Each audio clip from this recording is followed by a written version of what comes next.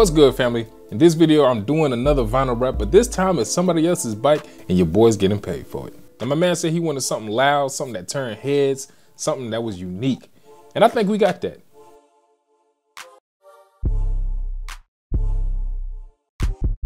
The black wrap I'm laying down is Avery Dennison's Gloss Mystery Black Metallic. And man, it's a dope color. It's got blues and purples in it. Sexy.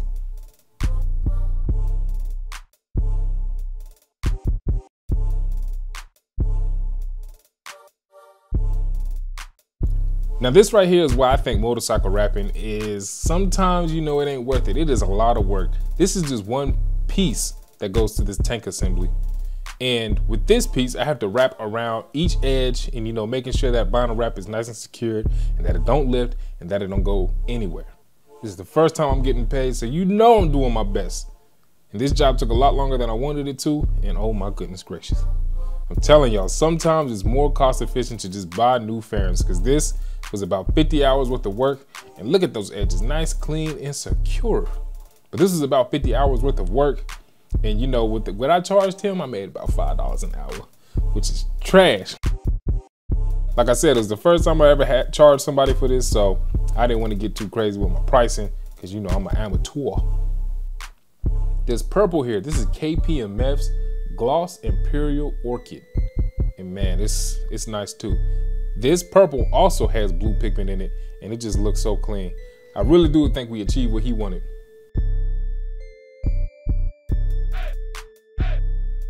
This tank piece may have been able to been wrapped in one piece, but I think, you stress the material less if you do multiple colors. And plus, multiple colors makes the bike stand out even more, I feel like. This purple accent, it just works so well.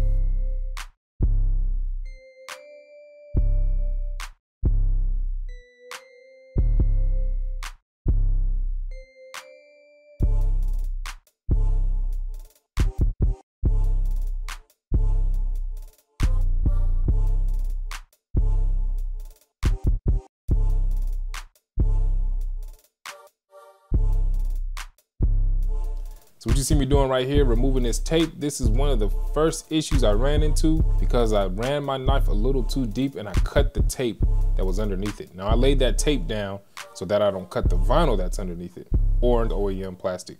So it was a little nerve wracking because I didn't know if this purple would be able to lay back down as straight as it was when I first cut it. One of the things I noticed with wrapping, I do have a vision of how everything's gonna work. I try to really use the body lines that come with the bike. But sometimes when I'm laying things down, I get a little worried. And I was a little worried about this at first. I was not feeling how it was coming out, but the end result, mwah, chef's kiss.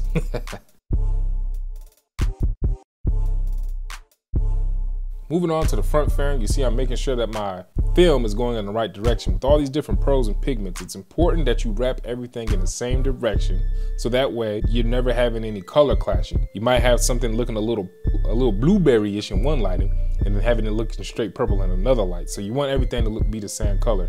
And like I said here, you can see some of that blue pearl and that blue pigmentation popping through this purple. I really think he got something unique here. Now this was tough to do because right now there is a shortage on the raw material that it takes to produce vinyl wrap. So a lot of the films are having shortages, back orders with no end in sight. So I think we were really lucky to find these colors.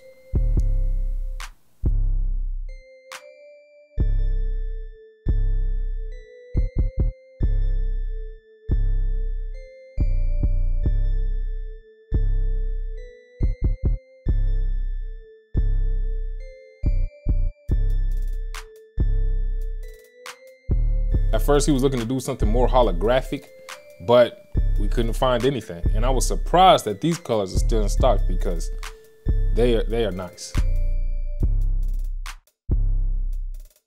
All right, moving on to the front tire fender. Man, this is the first time I've ever used this much gloss in a wrap, and it's so satisfying to use. It's so satisfying to just stretch this beautiful material. One thing I would recommend if you do a gloss with anything, it does help to use some sort of pearl or some sort of metallic color, because those pearls and metallics will distract you from all the orange peel that you get with a gloss vinyl.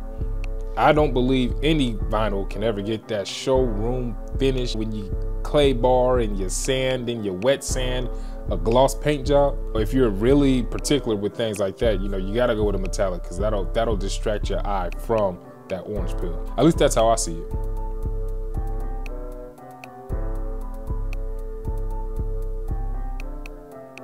So right here, I'm just stretching the film, making sure everything goes nice and easy. There's not too much stress in this because, for one, I'm not using heat to overstretch it. I'm just using a little bit of elbow grease and just being patient with the technique. Again, this black is Avery Dennison, and one of the things I like about Avery Dennison is just it's so easy to work with.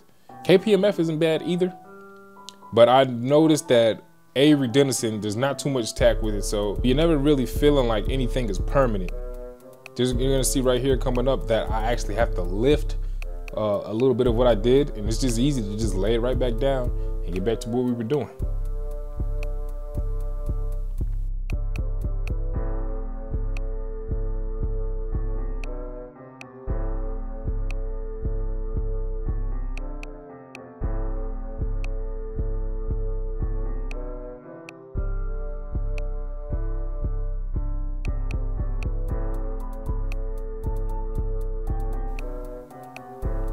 Here it is, lifting this up just to reposition it, taking out as much of that stress as I can. I want it to all lay nice and neat over the seam here, because once you cut it, if it's too much stress near that cut line, then it can wrinkle up on you right there at the cut, and then those little edges can lift. So you want to get that as flat as you can when you're laying it over some knifeless tape.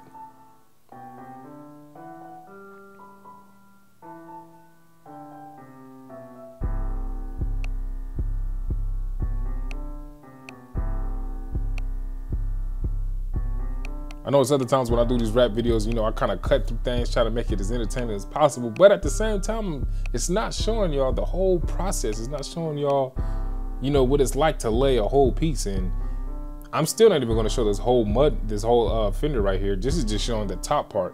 If you've noticed, I do have some knifeless tape in there. So after I run these cuts, you'll see the purple that I already laid. And then after I go over this, I'm going to have to lay more black on the rest of the fender. Another reason why I like to do multiple colors and multiple pieces of wrap on bike parts is because they're so oddly shaped that it would waste a lot of material to try to do this in one piece. You'd have a lot of offcuts, so it would just waste all of that material. Doing it this way, you can minimize the amount of material you need because you can cut it to size. This is a pretty interesting experience for me because this used to be my dream bike, but ever since I started riding track, you know, I don't have that want for this bike anymore. It's still extremely sexy, and I'm looking at it like, damn, this thing looks good. But there's just no want for it like there used to be.